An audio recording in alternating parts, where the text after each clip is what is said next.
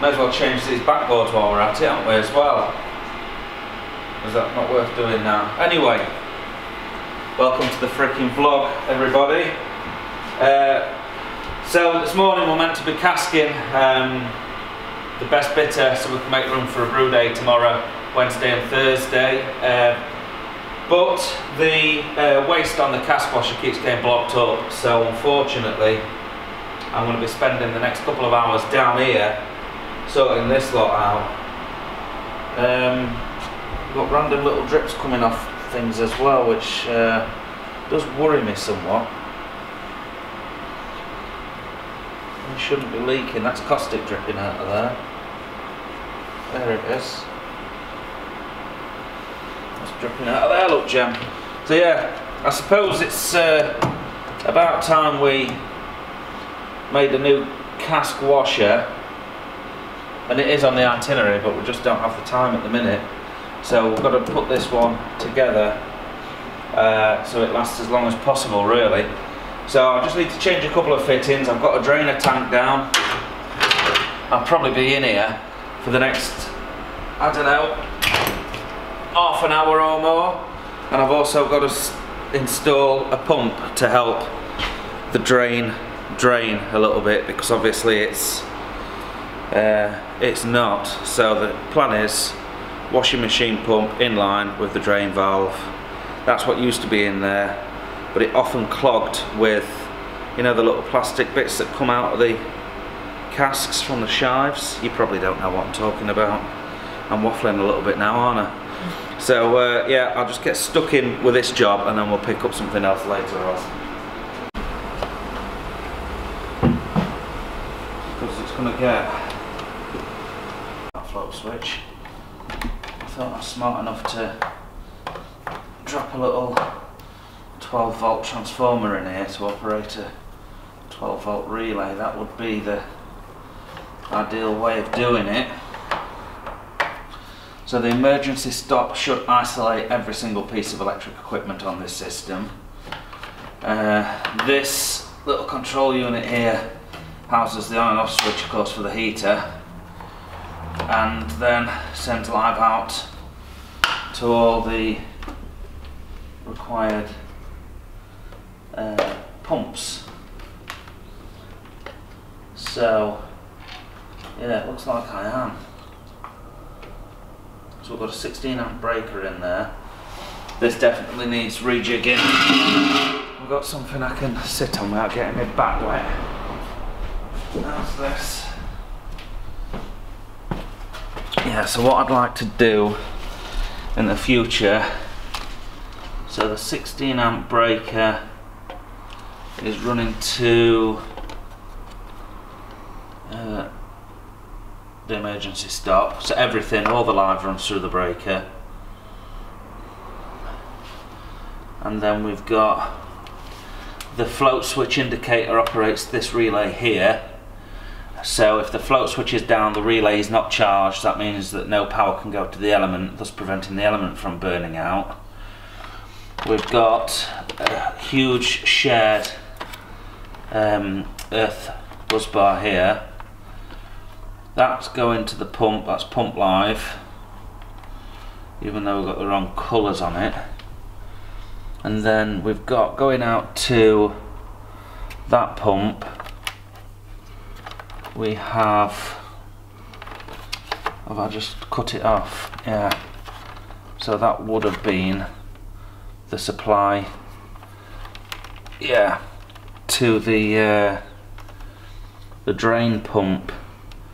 So that needs to be opened back up again. So we need to send this in through here. Do you think there's enough room for another cable in there? Quite tight. Don't look like it, does it? It is pretty tight. I don't think we'll get another cable through there, which is a shame, but we can add another cable gland if needs be. Pop a 3/8 hole in there.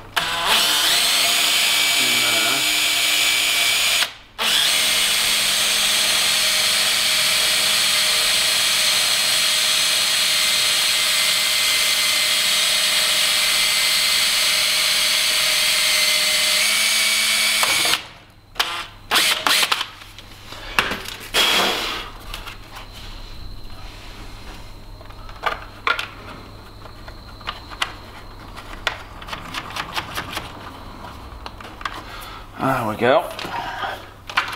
We can bring this cable in and round. Anyone would think that were made for the job, wouldn't they? So tighten that up because we want it watertight. There we are. And then what we have to do is pull this back off again. So this is for the pump. This is basically just switching the live for the pump. So we want live coming off this live bar, going through this section here. Oh, you know what? I could have probably sent it straight into that box. Let me just double check what I'm actually doing here. Am I switching a live? Where's my multimeter? Am I switching a live or providing power? Well, considering it's not hooked up on the other end, doesn't matter, does it? So that to that. So I'm switching a live. That's easily done then. So that doesn't need anything else doing to it. We can close that cover back up. That's ready to go. I could have put a live and neutral into here and fed the pump directly from that switch, but we'll do that on the next one. On this one it's not rigged up that way, so c'est la vie, that's the way it goes, big nose.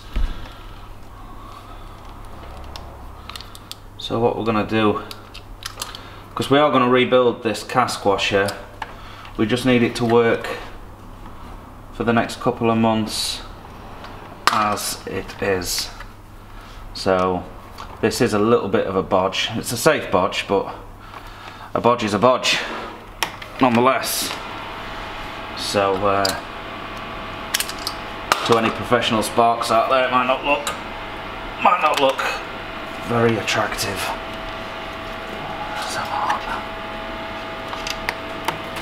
So it doesn't really matter which way around we do this.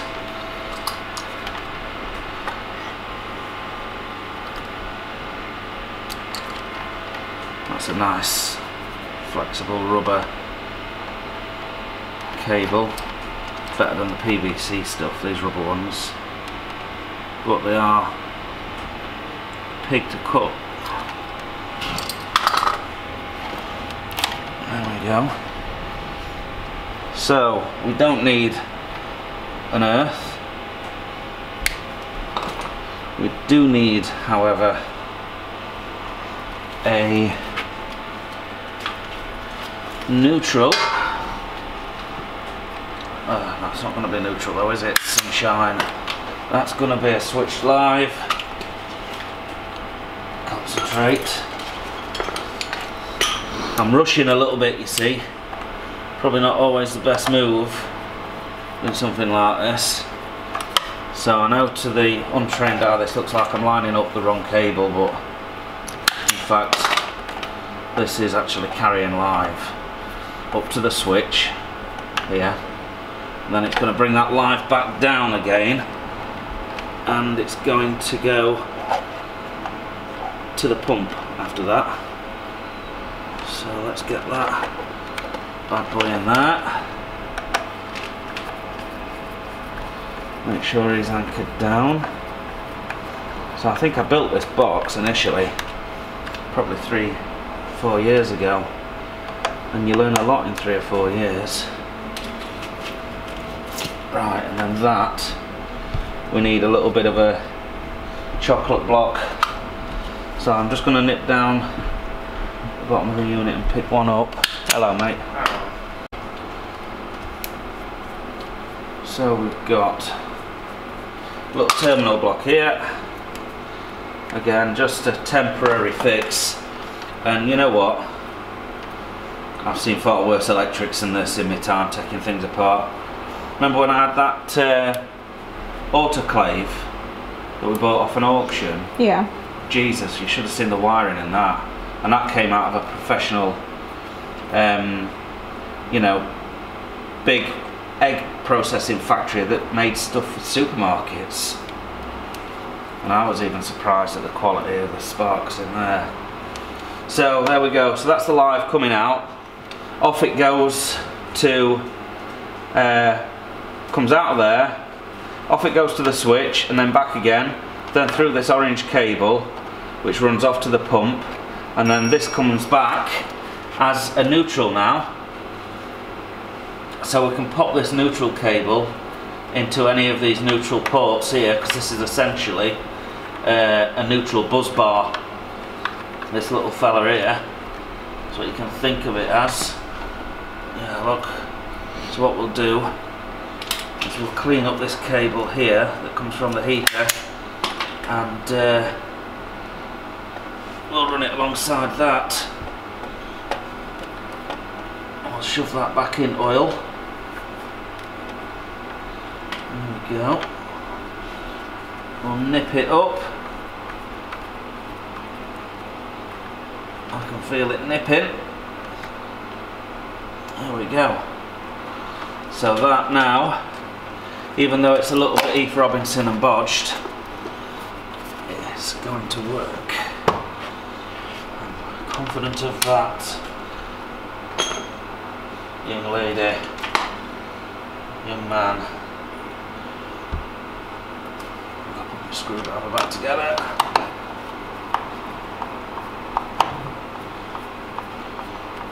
There you go. Put the screw down here. That's one up here.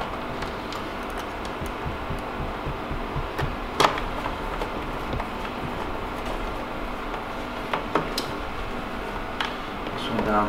No. Don't appear to be a screw in there. So look.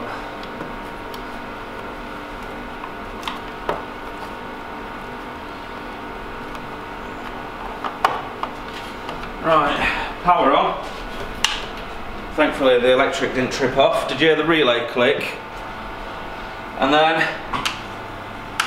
come and listen. Come and listen in there.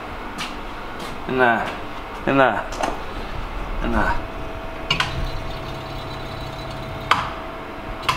That's the drain plug. Drain plug, drain pump.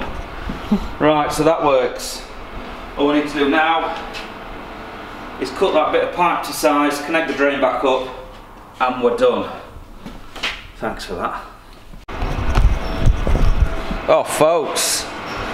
So I've got that much to do today. I keep stalling from one job to the next. Gemma's just about to do this casking of the bitter.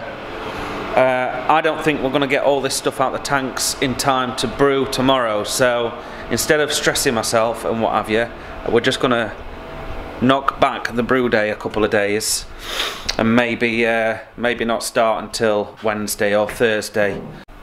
Wednesday, Thursday, Friday, that means I'll be brewing on Friday. It's not something I want to do, but I also don't want to stress myself out with these brews. I want to make sure that I get them right, because we're going to do a couple of experimental beers. So a chap came over to see me a while back called Mark from Northern Ireland. He brought some, he sent me some fantastic beers, and if you read the YouTube comments back about 2 weeks, 3 weeks ago, he shared his recipe on there, which was for a pale ale clone, a neck oil clone. So I'm going to have a play with that. I'm going to see if we can emulate that. It was a really good beer. And there's a few other things that I want to do as well. So I want to make sure that I'm not going to trip up on myself. And also, seeing as we've been getting all of the brewery up to spec, if you like, one thing that I don't have at the moment is batch codes from the hops and that kind of stuff. So what I'm hoping to do is go through all the hop stock that I've got in here, and we'll take batch codes off, we'll put them on the system, and the same for the malts. We'll go through all of the malts and all this stuff down here. So we'll take the batch codes, which are these numbers here. We'll take the batch codes off the malts, we'll log them onto the system, and then when we use the malts, it'll flag up instantly whether we've got either that ingredient in stock, what batch it's from, and all that kind of jazz. So previously I was manually adding the batch codes to the brew sheet, which works, but if I do it electronically like this and I put them in as they come into stock, I have to keep up with it. If I miss a day or two, it won't work. But if we do it this way, then if we do get any product recall on any ingredients that we buy, I can search electronically to find the batch number and what guile that batch would have gone into. So chances are, if we do have a product recall, things wouldn't make it that far down the product line anyway, the chain anyway. But if we've got it all electronically on the system, then it's another box ticked for you know, the health and safety executive and all that kind of jazz. So I'm going to quickly do a stock take so we know what we've got in the building, and then spend an hour or two putting those batch codes onto the computer, and then once that's done we can start printing recipes off as we move forwards, knowing full well that everything we've got is recorded and documented. Whew. That was a gobful. Right, I'm going to get on with it. That's going to take me some time, so I'll probably look a little worse for wear when I pick the camera up again, because I do actually hate the paperwork. Necessary evil though.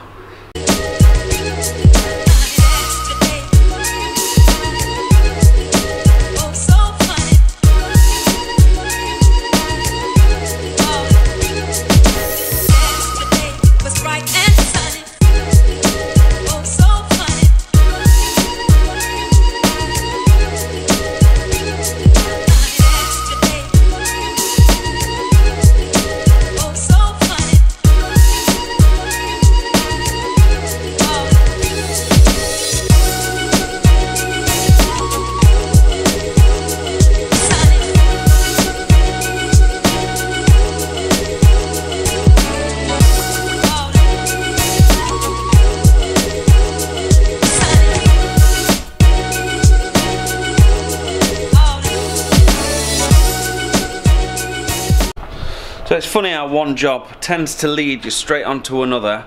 So what I've done with this shelving section is I've doubled its depth. So previously it could only hold one bucket of grain, but what I wanted to do was make it deep enough to hold a bag of grain, as you can see. As you can see, it holds a bag of grain perfectly there. So what we're going to do is get those buckets off the floor, double them up on the shelves where we've got the space, and then on the base here I've taken a pallet and I've cut it in half. So what we're looking to do is have a pallet that fits perfectly underneath the racking, so that any grain that we carry in stock, like stuff that we use a fair bit of, like the Cara malts, some of the crystals, particularly wheat malt and black malt, so they can live down on the bottom on a couple of pallets which fit perfectly under there. The stuff that's already opened can live on the second and top shelf in buckets. When we have a full pallet of crushed pale malt, that can live out here just on the pallet. So normally I just buy all of my malts in crushed because I'm not sitting on the stock. I don't want to hold it in stock. And we generally get through a ton of malt. At the moment we're using around 4 to 5 bags per batch of beer, so 10 brews, and that's a ton of malt gone. So yeah, if we're doing 3 brews a fortnight, doesn't take long to get through that malt. So I'm just going to nail the base pieces on this half pallet here. That should tidy that section up for me, and then when I put all the stock back on, I can do a stock take and put that back into the computer. I'll tell you what though, it's 4:15. This kind of stuff really gobbles into your day. We have finished the rack. I'm quite pleased with it. Look how tidy it all looks down there with the sacks of grain. And we've got plenty of room at the back of the buckets for half open bags. So these buckets don't hold a full bag. So there's all the storage space there, look, as you can see. Jem's just helped me finish casking up today, thank you Jem, because we've had that much to do, we wouldn't have got it all done. So We've got another 12 casks of bitter out of this tank here, FV1. That's turned off. I'm not going to get to brew tomorrow because we've run out of packaging. I need to get some of those boggart hole casks down from up there and clean them on the cask washer. But having to play around with the cask washer this morning means that we've not really had time to get everything out. What are these for then, Jem? Looks like there's quite a few casks here. I think there's enough to do another tank, isn't there? Probably, but some of them I've put my hands on the inside and they're taking forever to clean up. Yeah, well they are old, aren't they? There's like a lot of residue like around the shop. See, this one looks bloody spotless. They're fine, do you know when they're dry you can't feel anything? But when it's wet, like you feel on the side that one, it feels grubby. Yeah, you've got to be careful with them because obviously it's containing our precious amber nectar. But yeah, we'll just put them back on.